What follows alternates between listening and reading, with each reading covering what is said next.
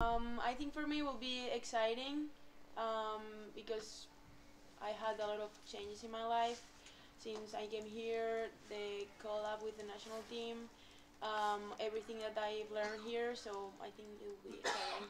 Congratulations on the national team.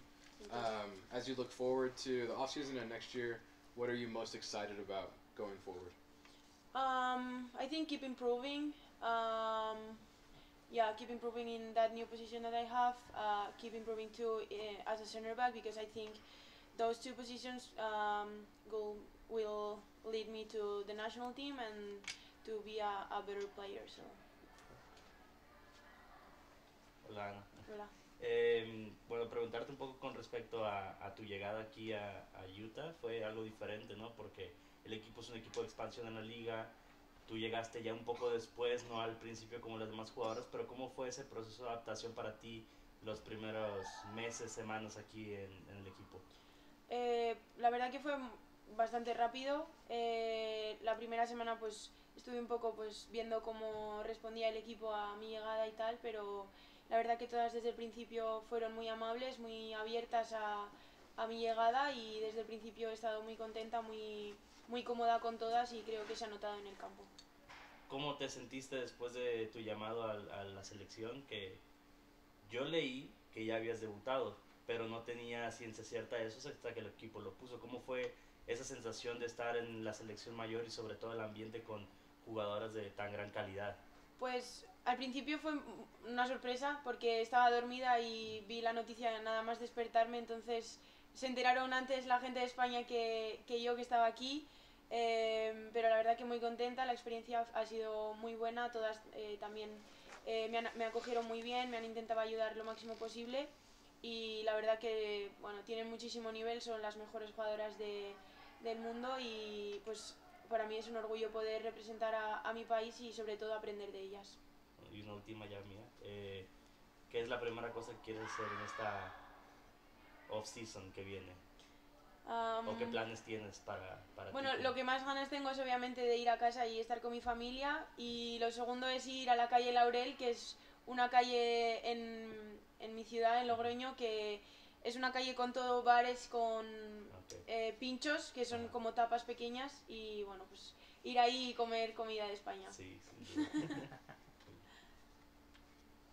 I have no idea what was just asked and answered, so I'm afraid I'm going to repeat something. But will you talk more about your national team call-up experience? What was that? And if you've spoken about it in the past, I apologize, but I just would love to hear what the whole experience was like for you.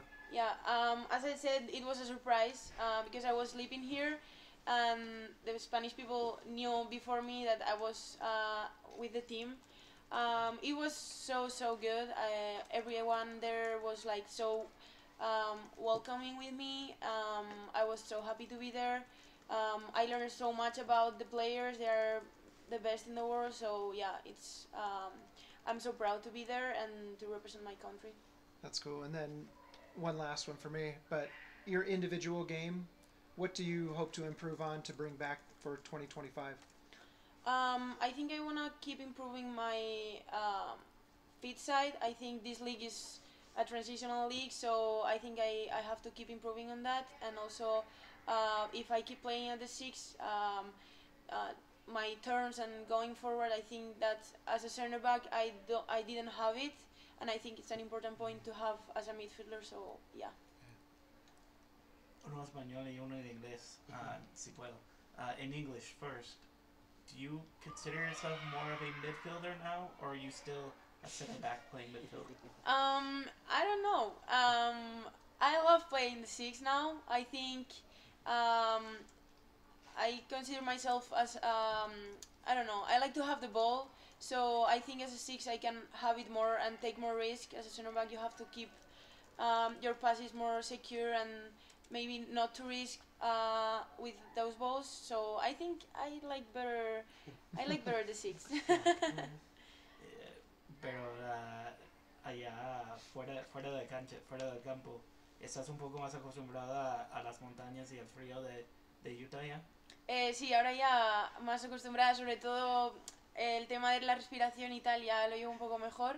Pero es verdad que ahora que he venido de España lo he vuelto a notar, la nariz seca por las noches, la garganta también, Ah, sí. o sea que se nota bastante cuando estás fuera y luego vuelves, se nota. Más ahora que hace frío. Sí. Sí, sí. Thanks, Ana. Okay, thank you.